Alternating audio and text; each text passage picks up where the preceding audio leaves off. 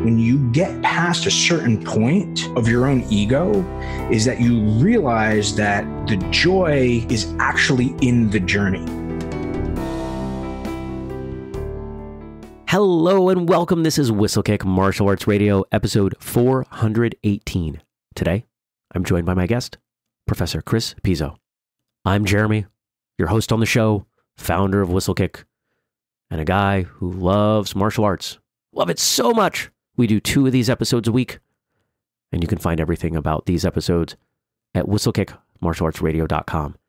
We never charge you to listen. We never put our old episodes behind a paywall. None of that stuff. All we ask is that you help us out where you can, when you can, and if you can. And the best way to help us out is to go to whistlekick.com, see the stuff that we've got available for sale, and maybe make a purchase. And if you do make a purchase, you can use the code podcast15, which will save you 15% off everything we've got over there, from protective equipment to uniforms to apparel. It's all there. It's all there, ready and waiting for you. Back on episode 401, we tackled the idea of teaching martial arts for money. And it was a great conversation. And it was one of the first times that we've had a guest on to talk about a subject without having had the guest on to tell their story prior. Well, I thought it was an important discussion, and I didn't want to wait. But here now, we have Professor Pizzo coming back to talk about his journey through the martial arts and part of how he got to the place that he is now that's got him helping other martial artists, martial arts instructors in schools see financial success in what they're doing. I thought we had a great chat. I really enjoyed it. And I hope you enjoy listening to it. So here we go. Professor Pizzo, welcome back to Whistlekick Martial Arts Radio. Hello, Jeremy. I am so excited and so happy to be back talking to you, my friend. Hey, I am happy to have you here. And I get to welcome people all the time, once a week, but I very rarely get to welcome people back. And it's something that's a lot of fun. And I don't want listeners to read anything into the fact that we don't have a lot of people back. I actually love most of the guests, but sometimes there are circumstances where we've got to bring people back. Now, if you haven't listened to our previous episode with Professor Pizzo, we talked about, what, in your words, because now I'm talking like 8 sentences in a row, how would you describe what we talked about last time? So what we spoke about last time was really dispelling the myth that martial artists should not make a good living, a good income, based on everything from the preconceived notions of the public to the nonsense that Hollywood puts out and things like that. And we really took a deep dive on why it's actually so important for martial artists to be appropriately compensated so they can serve to their best of ability. And we had a really good time. We did. And that was back on episode 401. And of course, you can find that easy enough. We'll link it in the show notes. We'll talk more about that stuff later.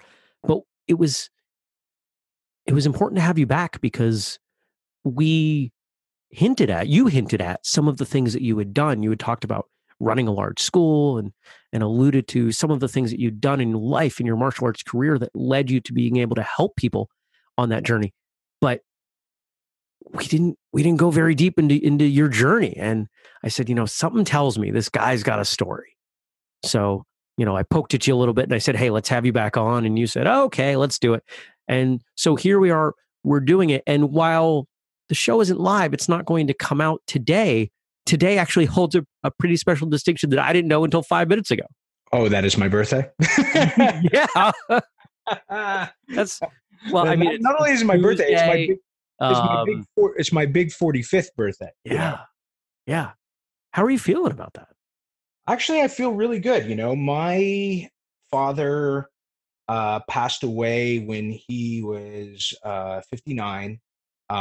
By my age, he had already had a heart attack and double bypass surgery. Not to compare myself with others, but listen, as martial artists, we look and act younger. I look at some of my friends from high school, from college, the ones that don't train martial arts, and frankly, they all look terrible. It's pretty. I had some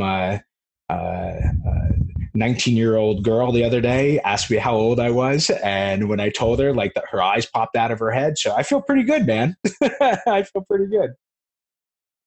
That's fantastic. Now you've got a couple years on me, but I had a birthday recently as well. I turned 40 last month, and yeah, I had a similar experience. I had a couple women who were clearly younger. Oh, it's your birthday. Oh, that's, how old are you?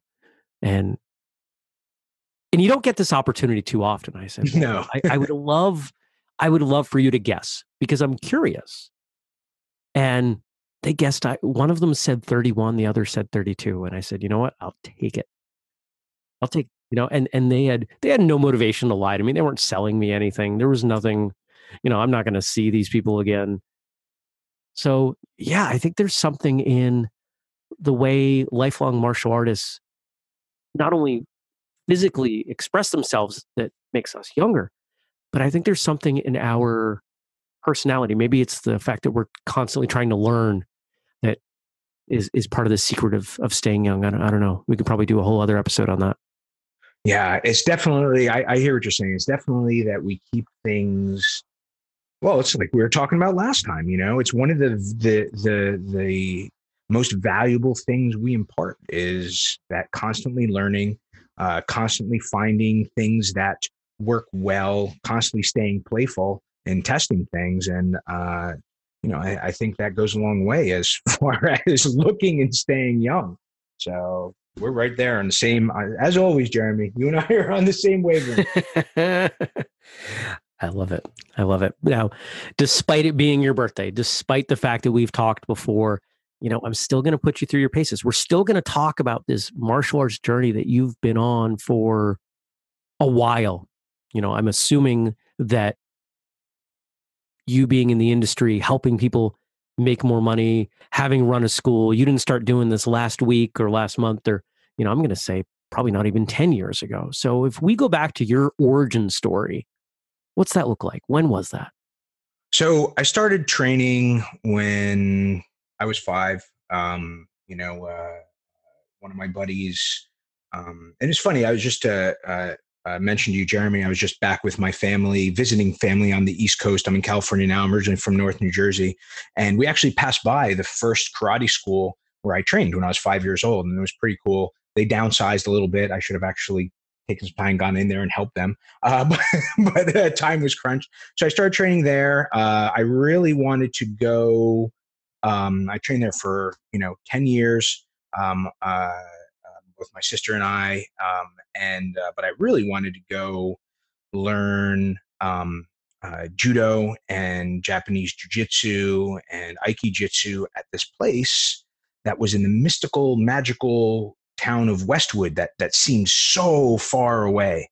And my mom made a big point to tell me that it was so far away. Well, when I got my license, I realized it was only 2 towns over. So, so I started going over there, and that really started everything for me. I trained hard, multiple black belts, changed and went and explored different martial arts. But even when I went away to school and whatnot, and then in 1993, when the Ultimate Fighting Championship came out, one of my friends from the judo school disappeared for a few years. And he turns out he came back over here to California and learned Brazilian Jiu-Jitsu from Royler Gracie, and came back and started teaching us at the judo schools from Jiu-Jitsu. And I migrated over to Brazilian Jiu-Jitsu, and now that's primarily what I train in is judo and teach judo and Brazilian Jiu-Jitsu. So I love it. Wow. Okay, now you kind of glossed over the multiple black belts thing, and I suspect there's some humility in there. So I'm not gonna pick on you too much about that. But it's not a common thing. We recognize that as martial artists that while many of us, I don't even know that I dare say most, but many of us will do a little bit of cross training. We'll maybe, spend a little bit of time over at this other school, this other style, or maybe we start with one thing, but find that our love is somewhere else. But to make the commitment, to put in the time, the years, the hours, blood, sweat, and tears, and some other cliches in order to earn a black belt, that's a big deal. So what were those other things and why were those other things? So there was, of course, starting with Taekwondo and Hapkido, then moving over to Goju Karate and Daitayu Aikijitsu, and of course Judo, and then Tekkenryu Jiu-Jitsu, which is hand-to-hand combat, and then Brazilian Jiu-Jitsu. So, and what's interesting, and the reason I oftentimes just kind of gloss over it is that something I've learned, and I've been training now, again, I'm 45 today. I've been training for 40 years. And there's a lot of my teachers, a lot of other people, I'm sure listeners that have been training even longer than that. And something that happens when you get past a certain point of your own ego is that you realize that the joy is actually in the journey, not in the accomplishment of getting a black belt or becoming a master or something like that. So the personalized journey of every individual martial artist is what's important. And so I've actually caught a lot of flack from certain egocentric martial artists that, oh my God, well, why'd you jump around from here to there to there? And it's not that I got bored or that the teachers, I ran out of things to learn. It's that my personal journey is individual. And I go where the journey takes me. And when something starts to feel not right or wrong, I use that emotional guidance system to determine where to go next. It's why even my Brazilian Jiu-Jitsu journey, I started, the only reason I left the original, my friend Lewis back in New Jersey at Performance Jiu-Jitsu is because I did move to California. Even out here, I moved from Gracie Baja to Joe Moreira, and now Brazilian top team. I still in contact with everybody. I love all those guys to death. Every single one of them has helped me. It's just that at certain points in my life, I'm looking and finding certain elements that I need for both myself and my 4 boys at this point of my life. So, and I think that's just an important thing. I hope I didn't gloss over anything there, Jeremy. No, not at all. Now it sounds like you've kind of settled into, and I don't want to say settled, but settled into Brazilian Jiu-Jitsu training. Are you still, doing other stuff, or is that what has the majority of your time training now? So let's actually crack the egg open. Most people, martial artists listening to this, might actually remember me better by my former aliases in a previous professional life, which was Lieutenant X or Captain Chris. And we can talk about that those businesses, because those were the largest martial arts publishing businesses in the world that I spoke about last time. We can talk about that. But even now, just to specifically answer your question, is why I have been here and why specifically Judo and Brazilian Jiu-Jitsu.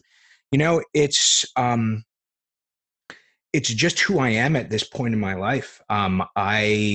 It's funny though, because some of the lower belts are always telling me to stop using my in quotes black magic. I love when white and blue belts tell me that, hey, listen, all other martial arts are BS and this is the only real thing. And then I go out there and use all Aikido on them.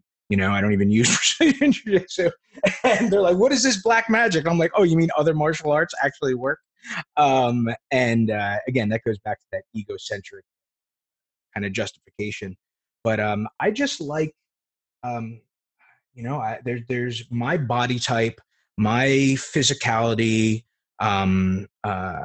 my, I guess, strategic kind of proclivity I like board games and video games and chess and whatnot. It just gives me the opportunity to do that. I'm still, kind of a physical beast at 45. So I like to, get in there and bang a bit. But I'm at this point, I have 4 boys. I'm married. My wife doesn't want me coming home anymore with black eyes and whatever else. I have no intent on becoming a professional fighter. So jiu-jitsu and judo Brazilian jiu-jitsu judo just gives me that opportunity to go as hard as possible. And hey, you know what? If I want to train tomorrow and my 45-year-old body can take it because, I dictated the speed, I dictated the technique. The best escape is tapping out when one of these world champion guys get me in a position that I can't get out of. So I always feel like I'm in control of what needs to happen. And I love it. All right. Now, I was unfamiliar with the names Lieutenant X and Captain Chris, but I have this really handy thing called a smartphone in my pocket. And as you were talking, I pulled it out, and you are the subject of many internet conversations, my friend.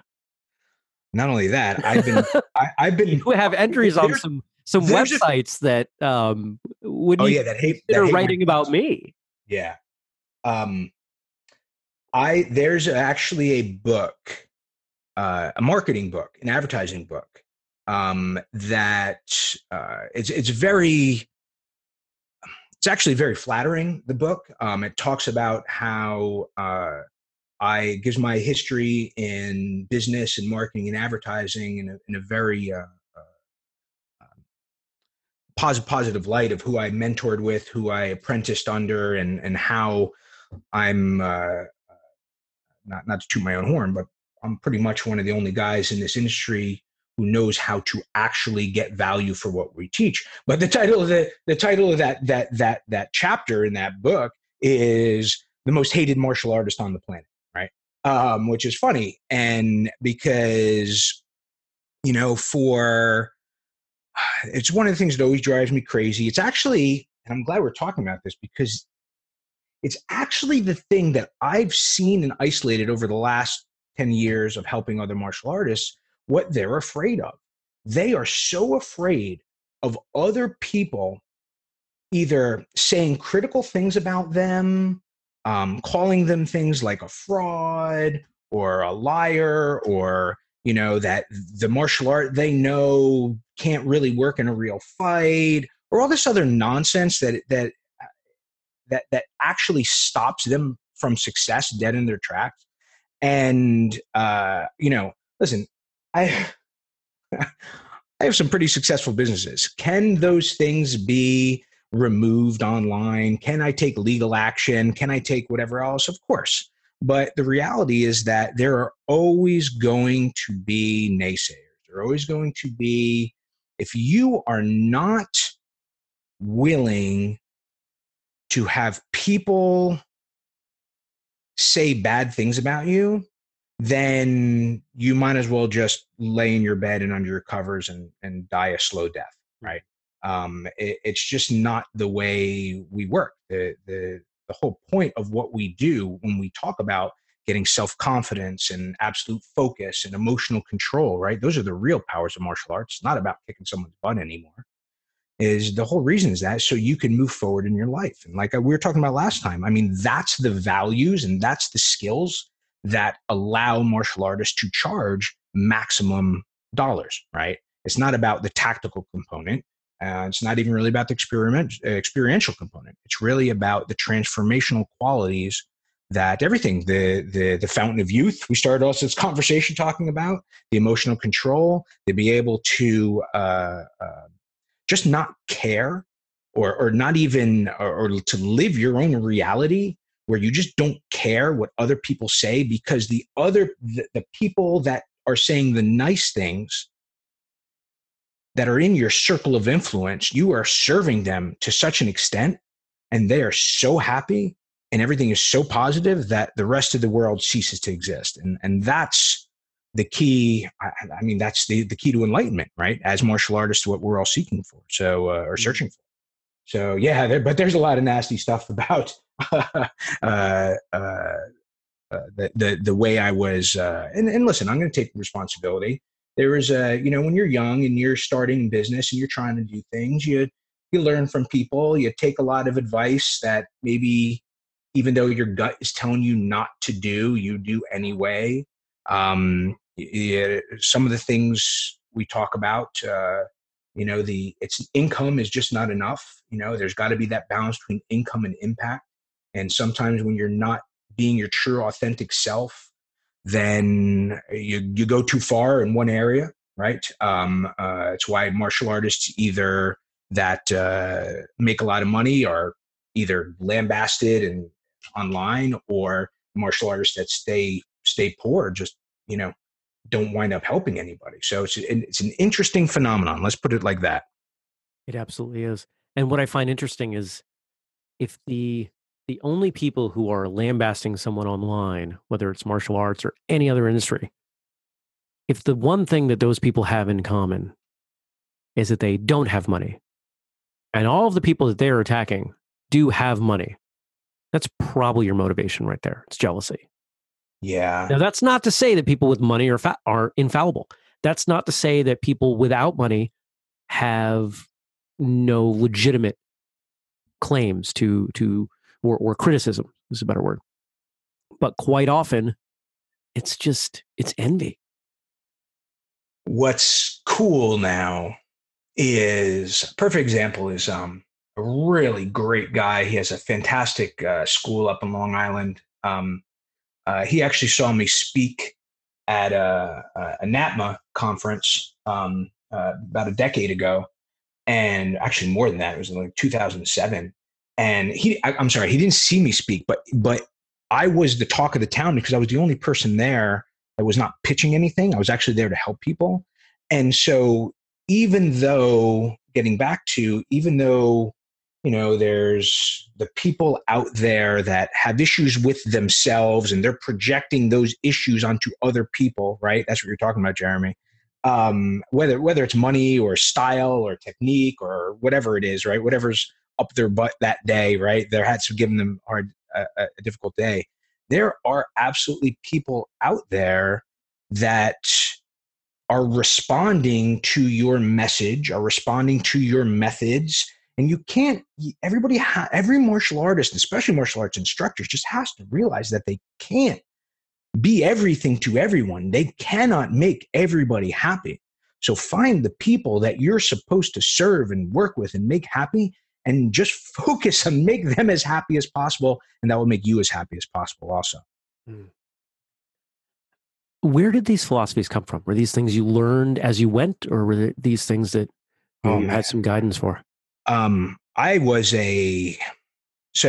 here's the big thing is, you want to talk about professional journey, is in 2010, my personal income was astronomical. Literally the 1% of the 1%. We were selling about 1 million self-defense videos, nutritional supplements, books, and everything per year. And it was just astronomical. However, personally, I was the most miserable I ever was. I had because I was so only money focused, I lost that balance. And that in turn had attracted this den of vipers. Everybody from big business to other martial artists that literally were only there because they believed in taking advantage of other people, taking advantage of me, taking advantage of some of the other good people that worked for me, taking advantage of my customer base. We were all generally good people. And I had everything from anxiety attacks to I had to be hospitalized for some stomach problems that were stress related. And it was simply because I hadn't found that balance that we're talking about between income and impact. I was making more money than most people on the planet, still doing something I loved and I believed in, which was martial arts, but I wasn't doing it in the manner that was congruent with my true authentic self as a teacher, right? I started my career as a high school teacher. It was my favorite job until that also had red tape involved with allowing me to really push the educational values that the children I was teaching needed to survive in the modern world. And when I left there to start my own business, I kind of lost track, listening to the wrong people again. And so again, after that, we moved to California. I sold and shut down everything I had and focused again purely on my martial arts training. And that drove me to get involved with the largest Brazilian Jiu-Jitsu franchise in the world. They had some problems with their headquarters. They asked me to come on, buy the school, fix it, make the decisions, the hard decisions they couldn't make, implement my processes and my programs and my marketing and my business knowledge to it, like I have for everything else. And to answer your question, just that journey started to show me where the mistakes I had made in the past really were. And, everybody makes mistakes, everybody in their personal life, in their professional life. It's part of the journey. But if you don't learn from those mistakes, if you don't learn from your history, then you make those same mistakes over and over. And there were a few mistakes I made over and over, but I learned from them. And each one of them, I noticed where that mistake was and what I had to do to fix it, and sought out either the best teachers, the best mentors, again, in different areas of personal development and professional development, and really rebuilt myself over the last decade into not only someone that I am genuinely happy as a person, but someone that's there for my family, my kids, my wife, most importantly, all the students and clients that I serve. And, both on the professionally and philosophical side, because it's not enough. It's not enough just to want to make money. And it's not enough just to live the life of a poor martial artist philosopher. You have to find that balance. Now, when you're plugging along and as you said, the money was good, but not much else was. You made a conscious decision to abandon that and to reinvest in martial arts. I'm hearing you correctly, right? That's what you said. Okay. That's exactly right. That's the reason so everything was so, and when I mean the money, I can't stress enough. I had, even some of my accountants and lawyers, whatever else, I had an internal ATM machine. It was literally, I could send out, a message and in 5 days, $750,000 come in.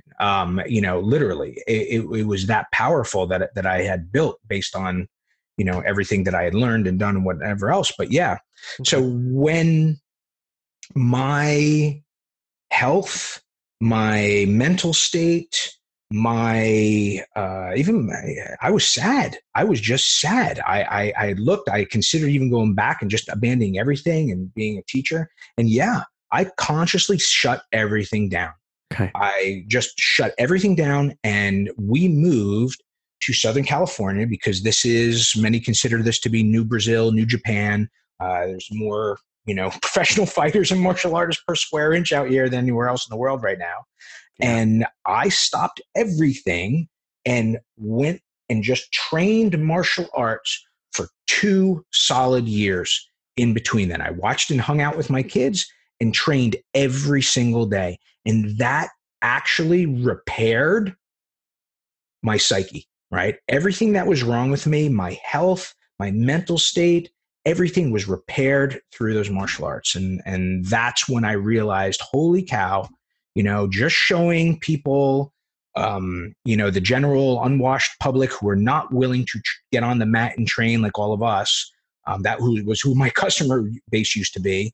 Of course, there was a few good old martial artists in there as well. But, showing people shortcuts of self-defense or just the tactical side of martial arts is not the answer. The real answer is that martial arts itself, doesn't matter what style, Doesn't matter, who your teacher was, what the lineage is. It doesn't matter. If you have been consistently training, there's magic in there. There's magic, and it is what everybody in this modern world of Instagram, Facebook, tweeting, texting, everything, what they really need to bring themselves and find their center and make them happy. And I wouldn't trade, anything for what I've been through. So it was martial arts is the most powerful tool on earth. I agree. I completely agree. And I'm sure a lot of the people listening would completely agree. But here's the part I'm curious about. I'm not saying I don't believe you. I'm absolutely not saying that at all. But I'm imagining you in that place of success, that place of somehow realizing that it is not what you want. But you made some very big steps. And it sounds like, at least in part, you were betting that martial arts would be your solution. How did you know? Wow, that is a good question. I didn't know.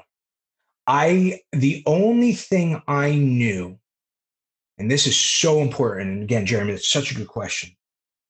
And the reason it's a good question, because as martial artists and martial arts instructors, this is what we really do, is we take the focus, right? Our martial arts teachers help us take the focus off of what is not working and put it onto something that makes us feel better. You cannot go to a martial arts class where people are trying to punch you, kick you, choke you, throw you, whether you're doing push-ups or drills, or there's so much things going on for that hour or hour and a half, whatever your class time is that the outside world ceases to exist. And your focus is forced to be on the present, to be on the now. And that now is giving you direct and immediate feedback to whether something you are doing is working or whether something it is not. But it doesn't matter. You're having a good time doing that. And because your emotional guidance system, your feelings are telling you that this is fun, then that is the right thing to do. And so it was an educated guess, right? But all I knew is that, hey, listen, when I go to jiu-jitsu, I feel better.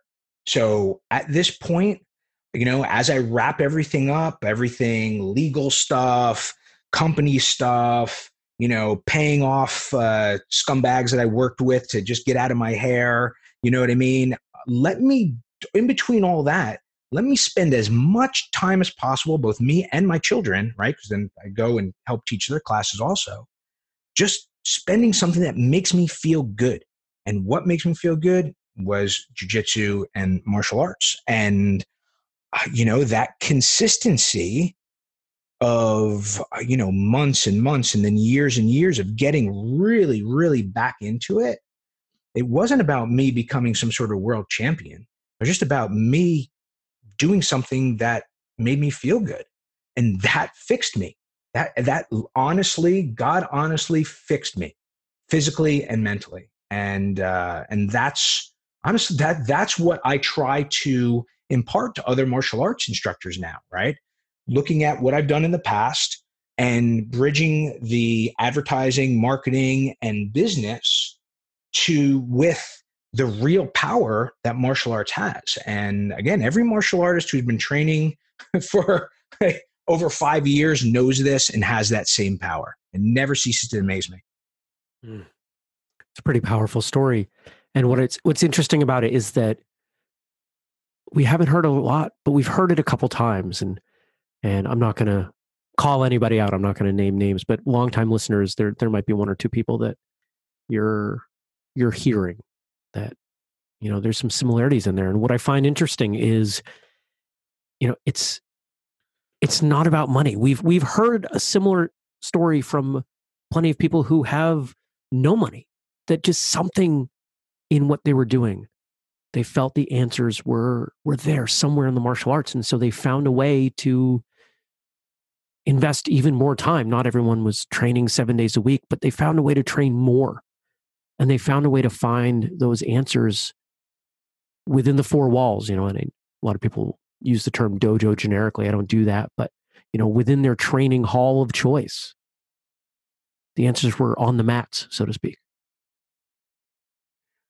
I remember one time I was myself and Master Joe Moriera, him and I were teaching a class, and this was right in the middle of this was probably circa like 2013 or something like that, and I was so close to the end of putting my past life behind me, and something triggered that day.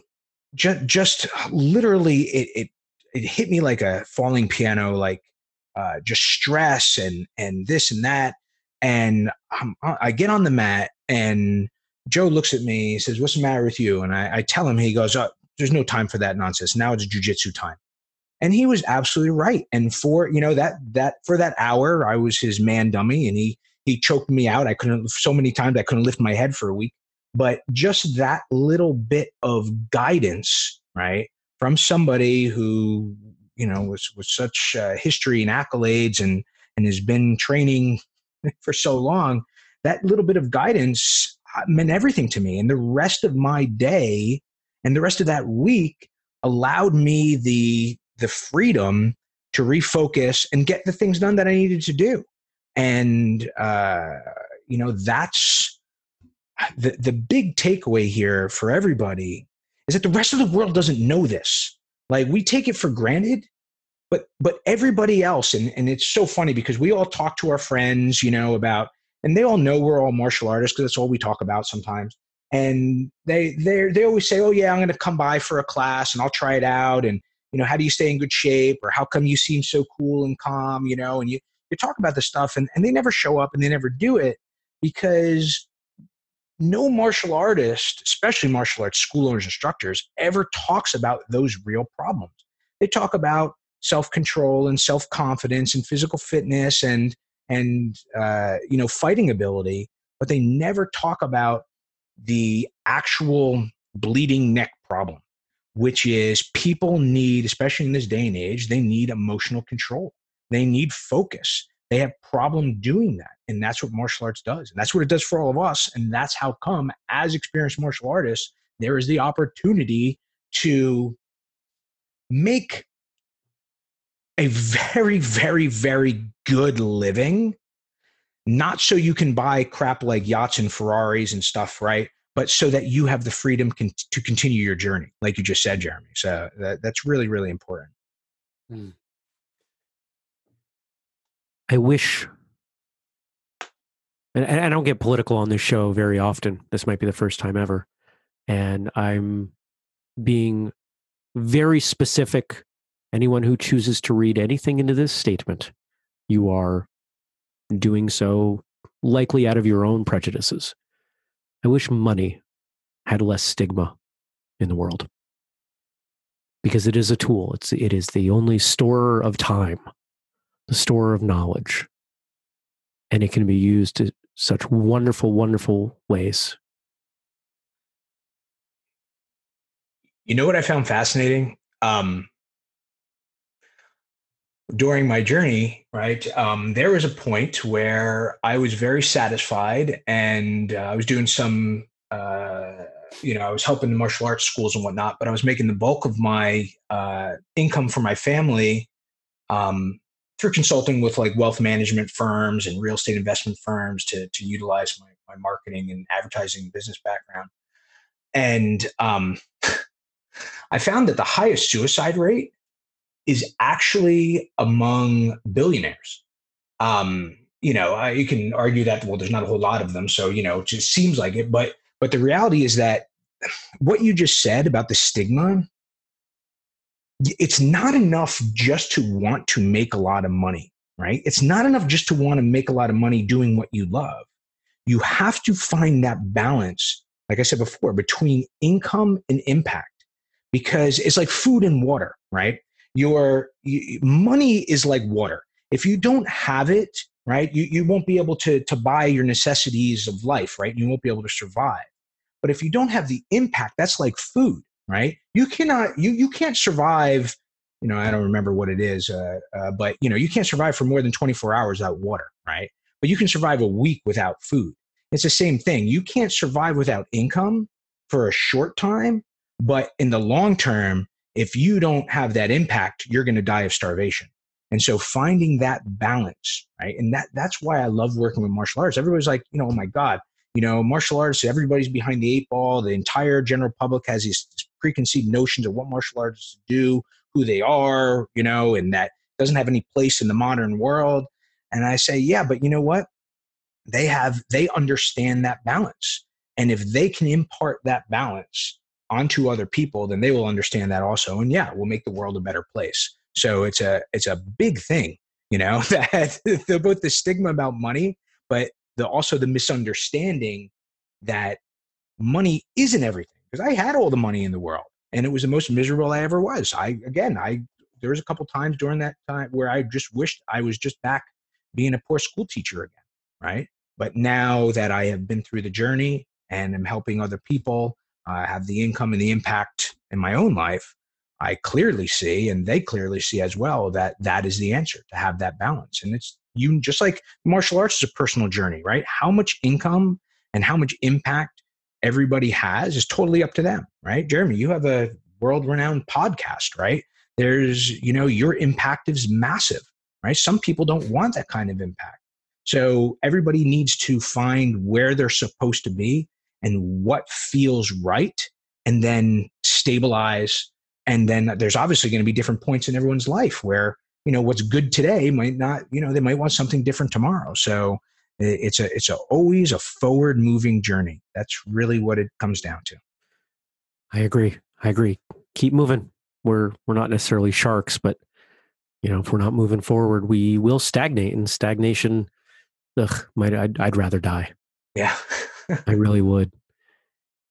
Now, it's clear that martial arts is, more than a part of your life. It's part of your DNA on such a level that I suspect we couldn't even speculate what life would look like without martial arts.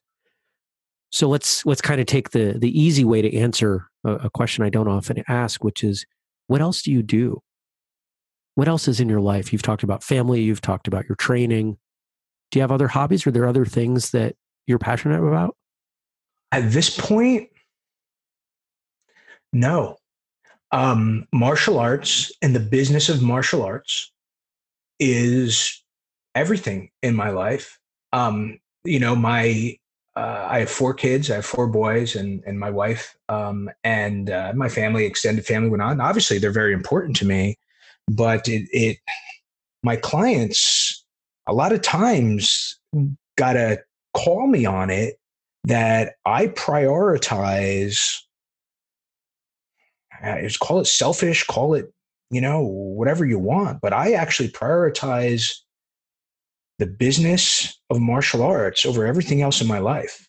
It's what I read about. Obviously there's different tangents of personal and professional development that you need to explore. I read an immense, we talked about before, my wife gave me for my birthday, gave me a biography of Stan Lee, right? The crafting of stories of Stan Lee from Marvel Comics, right? Of how that in that business, like that fascinates me because it is directly translatable to what we do to help other people. My kids, it's funny because they growing up with a father who's a professional martial artist. I've asked a lot of other martial arts dads, instructor dads about this also, because all of our kids don't seem very interested in it because they know it's always going to be there. So my boys are just obsessed with football, and they're all phenomenal athletes. And they're, just so good, but they don't understand that the reason why they're so good is because they started martial arts when they were young. So, Yeah. it really is. I mean, there's other things I like surfing, but I spend all my time reading and working with martial arts clients or doing my own training or my own education. That's all I do. Even it's funny. I make the joke all the time. If it wasn't for martial arts, I would never work out, right? Like I go to the gym, and do things because, I want to be able to beat the 23-year-old musclehead who walks in, right? And my technique is good, but it's not fantastic. So I still need to stay somewhat strong. But if it wasn't for that, there's no ego anymore. I don't care how I look, right? But if it wasn't for martial arts, I want to perform to a certain level because it makes me feel a certain way. And that way is good. And when you feel good, good things happen, like begets like. So it's very, very important. It's true. It's true. Now, let's say tomorrow we wake up and I hand you a ticket to train with any martial artist, anywhere in the world, anywhere in time. Who would you spend that ticket on? Jigoro Kano. As a as an educator, first and foremost, I think that the way he disseminated all the styles of Japanese jiu-jitsu in a time where it's actually very similar today. The late 1800s, very similar to today, in that the times became so modern that the tactical usage for hand-to-hand combat kind of was no longer needed. With trade agreements with the Dutch and the English, even America with guns coming over, the Japanese quickly realized, hey, listen, we need this. There's something to this stuff, right? There's something to this that needs to be preserved. And, we're not going to be able to use this against a machine gun. So there's something, though, to this, not only culturally, but also mentally, spiritually to this. And Jigoro Kano, as a doctor of education, disseminated it down and developed judo as a method of education, not only for physical education, but of moral and spiritual education. It's hard to pick, because then the line from Jigoro Kano to Mitsui Maeda to then, the Gracie family even, but it's all goes back to Jigoro Kano. So that's who I would love to train with, to learn from, to sit, to apprentice under and mentor, because he changed the world through martial arts, culturally, physically, as an Olympic sport, spreading the culture of his descendants all over the world. So, that's absolutely who. I think that's a great choice. And the more that I learn about Kano, the more I think he occupies this legitimately unique place in our history, in that I think he is the only martial artist that if we were to remove from the timeline, there would be a substantial change in what was done and where and how. I agree, not only wholeheartedly, but based on some of the research that I've done, I would argue that it would, the cultural fighting arts of Asia, even be around today if it wasn't for him. Because it wasn't just him. There was also his contemporaries, right? He was just, the most widely accepted because of his connections in the educational world of Japan at the time. But, if reading his books and his papers and whatnot, it was definitely a mastermind principle going on. It's not like he created judo to fight those other jiu-jitsu schools. It's like he consulted with them also. And,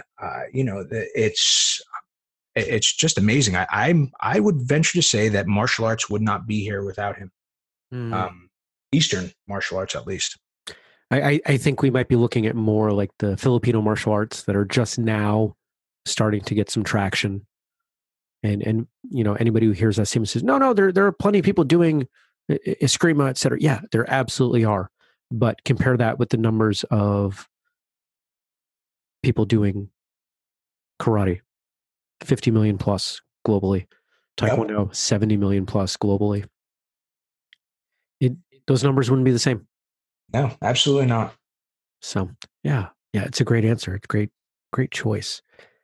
One of the things we haven't talked about today is competition. And you being a BJJ practitioner now, certainly competition is kind of deeply rooted in the way that you practice Brazilian Jiu-Jitsu. So is that something you've engaged in? You stepped out on the mats and Yeah, rubbed your smelly armpits in strangers' faces? Yeah, I actually used to compete quite a bit in judo. Okay. And then when I first got into Brazilian Jiu-Jitsu, quite a bit, I never really, it makes people laugh when I say this, that I was never really a phenomenal athlete. And I tell that to the guys at the gym, and they're all like, "What are you talking about?" But it's true. I mean, and at this point in my career as a martial artist, I've trained with pros, like real pros, pro fighters, pro Olympians. There's where I used to train judo was in back in New Jersey, both north and south. Everybody from Mike Swain and then Jimmy Pedro is up in Massachusetts, and Jason Morris is up in New York, and Maliko Ogasawara, like they're all there, and there's a difference, and I'm good friends with Roddy Ferguson, and you lock up with those guys, it's like you realize quickly that you're just a high school quarterback playing with an NFL quarterback.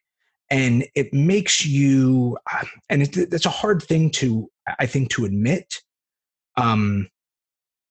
But everybody has their place, right? Everybody has their journey again.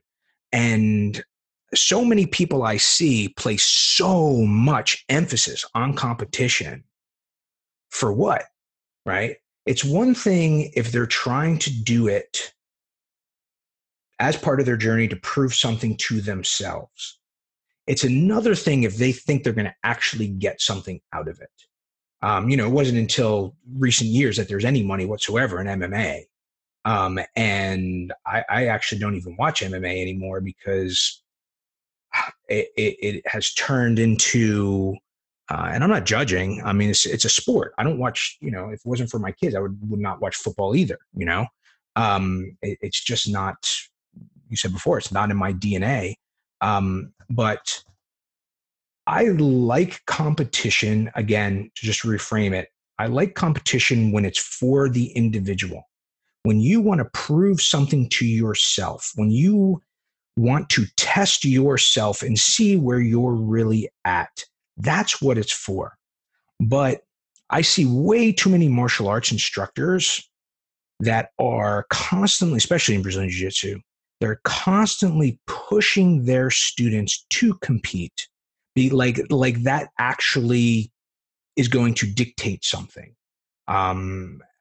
There's a lot of different schools of thoughts on that, but considering that I started my journey really in a Olympic judo training center, and then when I moved over to Brazilian Jiu-Jitsu with one of the guys who was the best guys in the Judo Olympic Training Center, and he didn't place any emphasis on competition, but plenty of people still competed and won from his school. It really showed me that it's up to the individual. Everything about martial arts is up to the individual. If you want to compete, compete, but don't expect the world to then bow down at your feet about, because you won some medal or, Olympic gold or that, right? It should be and should always be for yourself. That's just the way I feel about it. We also haven't talked much today about martial arts culture. We talked about you making some good money selling some books and some DVDs, but we didn't talk about, martial arts flicks or, you staying up late to watch Kung Fu on TV or anything like this. Was that part of martial arts for you? Yeah. So here's the big difference, and I tell this to everybody, and everybody gets it. Also, is those of us, and Jeremy, you're not much younger than I am, so you fall under the same category. You remember back to the '80s, right? That was the golden era of martial arts media. everything from the Karate Kid to Chuck Norris to ninjas to the Ninja Turtles to Steven Seagal and Van Damme, right? And you just could not turn the corner without running into something and that was martial arts based. It was, the sorcery of our childhood for those of us that were interested in it. And so, yeah, that was a big part of it, right? And the big changeover that I see today is that, unfortunately, is that because of that media blitz in the 80s, 70s and 80s, late 70s and 80s, is that martial arts changed over from being a way of life to being just a activity, right? Something to do. And of course, there's those of us that stuck with it, but most people, in the U.S. have taken some sort of karate class or something sooner or later, and they don't stick around. And the reason being is now, if you look at it, there is none of that, right? I mean, there's MMA, which is a professional sport. There's on one hand, every man at least thinks he's 1,000% more effective in a fight than he actually is. But at this stage of the game in MMA, anybody sane can't, you can't look at those professional athletes in that cage and be like, oh, I could get up there and do that if you are not some sort of accomplished athlete already, but that's all we have. I mean, kids go in and they watch, I love Marvel movies and I love the Avengers and Spider-Man and whatever else. But they come in, they go in, watch that stuff, and they come out not saying, hey, I want to go learn how to do that. They want to come out and be like, oh man, if I had $1 billion, I could be Iron Man. I don't have it, so I'll just go play Fortnite. They don't say, Captain America works hard and learns everything. No, he got in with this super steroid injection of super soldier serum, right? Oh, if I only had that. So it's a different mentality now. Thank goodness that there's still like John Wick movies are awesome, right? And I'm, surprised that the John Wick movies haven't driven more people to martial arts schools. But I think that because those movies are geared towards an older audience, that there's this misconception that people feel, oh, I would be awesome to be able to do what John Wick does. But I really don't see the point of it because I'm not a professional hitman, because they don't understand everything we were just talking about, Jeremy, with enlightenment and focus. And also the big thing is that everyone makes the mistake that thinking that, I'm too old to start, So yeah, but martial arts media had a big impact on me in the 80s, just huge. And it's funny because all my friends are martial arts instructors also. So evidently, we all find each other.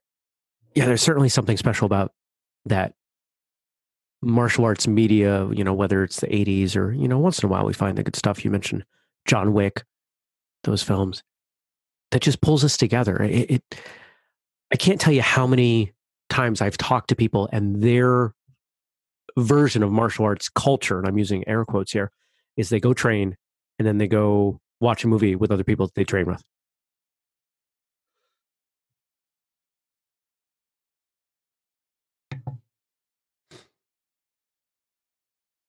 Yeah, it's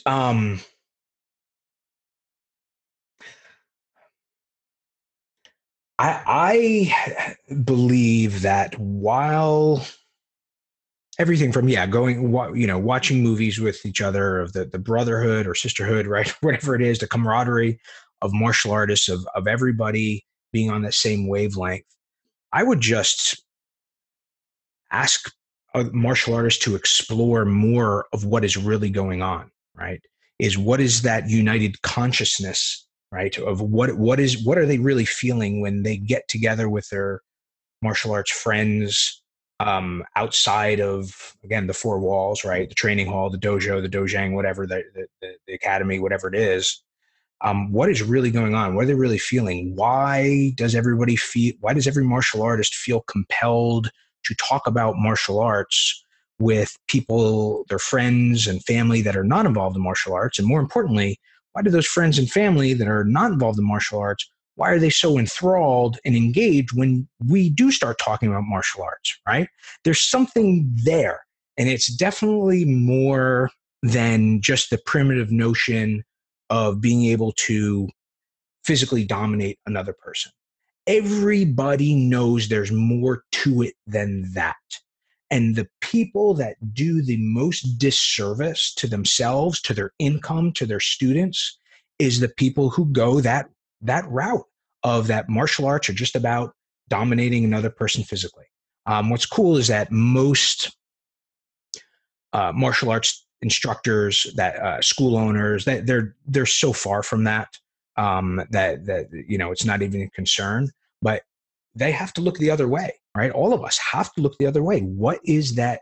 What are martial arts doing that is helping us transcend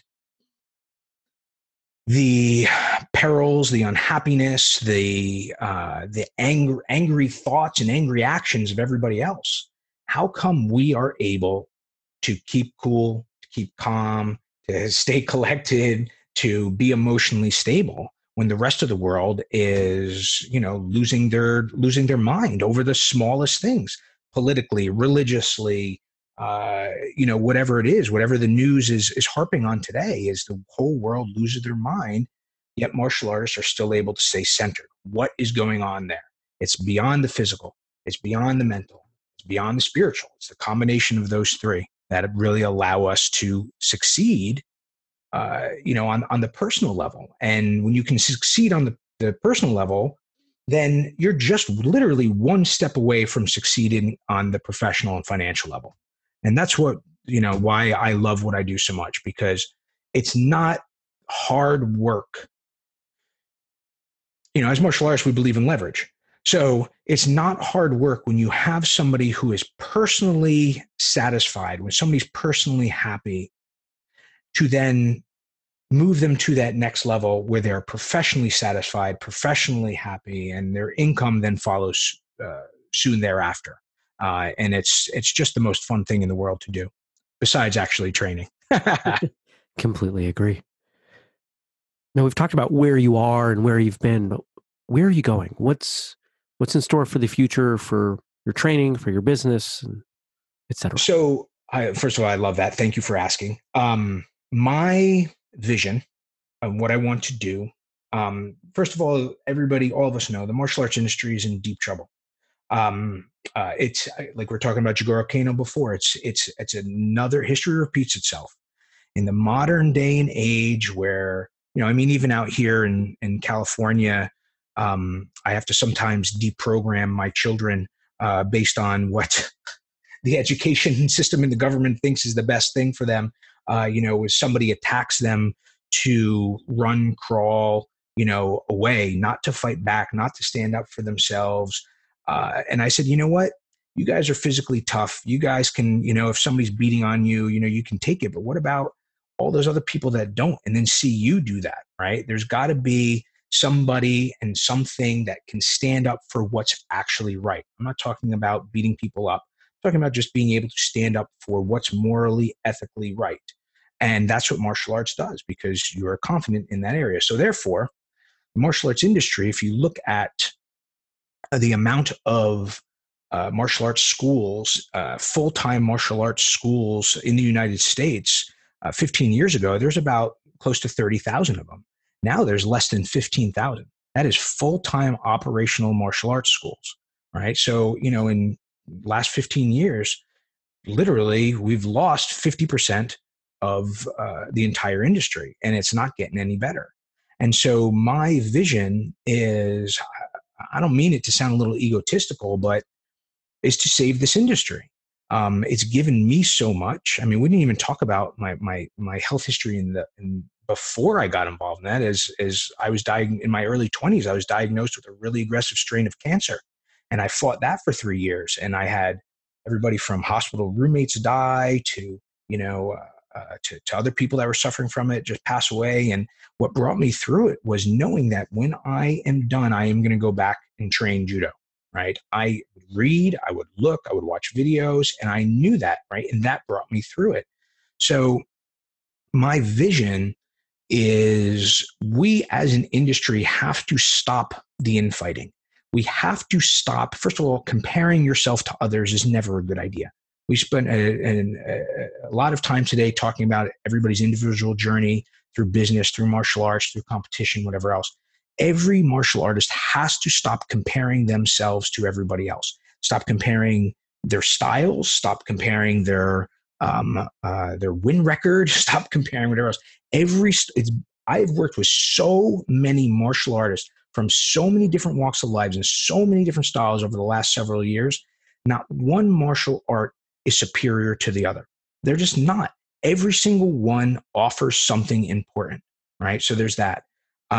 We have to stop comparing ourselves and our styles of which is the best. And as an industry, we have to band together and we have to just help people to the best of our ability. And so what I'm building towards, and this is so conveniently timed, sometimes again, one of the reasons for feeling good all the time in what you do is because the universe, God, source energy, whatever you believe in, provides opportunities. And as of late, I've transformed my company into something called the Institute of Martial Education, where our mission is to fully educate martial artists on what it really takes to become a professional, right? To find that balance between income and impact so you can live the calling that to help other people. And therefore, where I eventually am looking to go with that is to be a full-blown accredited career school. So and bring the actual career training back to what it takes to become a professional martial artist, whether you want to become a school owner, whether you want to teach privately, whether you want to spread it through media or whatever else, right? Those are all things that I have done successfully and to a pretty big extent. I've learned from my mistakes, like we talked about, and I know what's important now, both the path and the journey.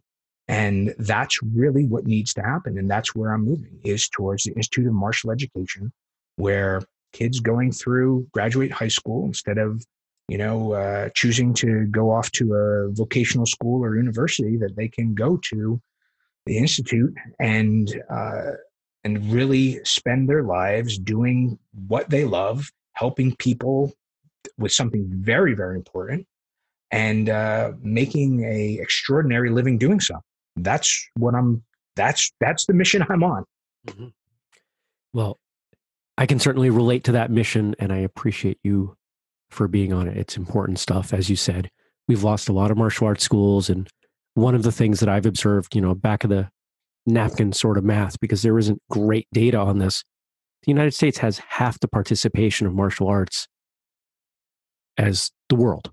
If you look at global participation, we're half of that, and we're considered to be a hotbed of martial arts.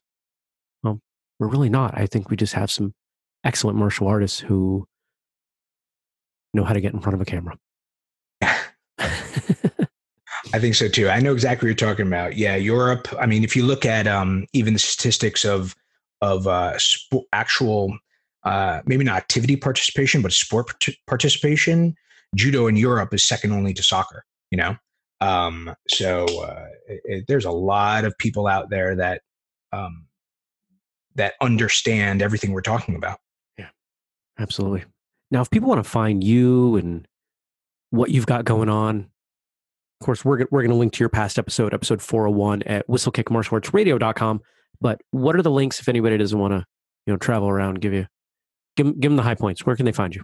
Yeah, listen, wayofthewarrior.org, wayofthewarrior.org. That is where I am. That is where my team is. That is where my company is. That is where the Institute of Martial Education is at this point.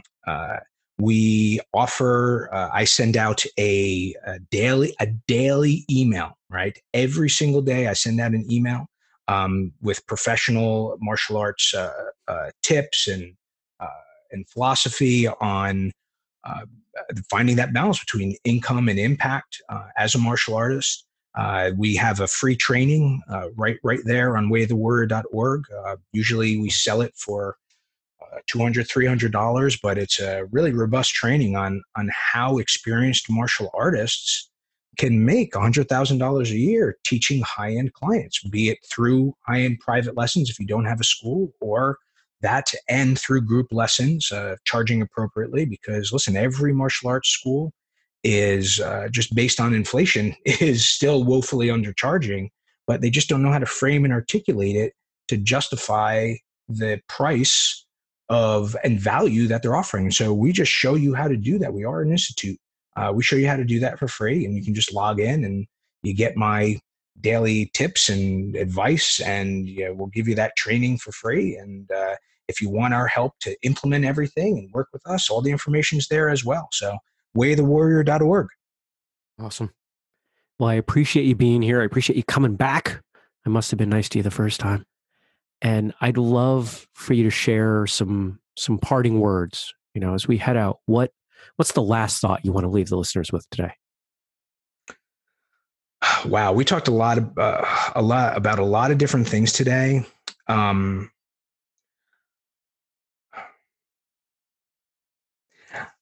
I think what I'd like to leave everybody with is something I brought up before, and just to hammer it home, is that as martial artists, we are so used to following our individual path that we do forget we're part of a bigger family.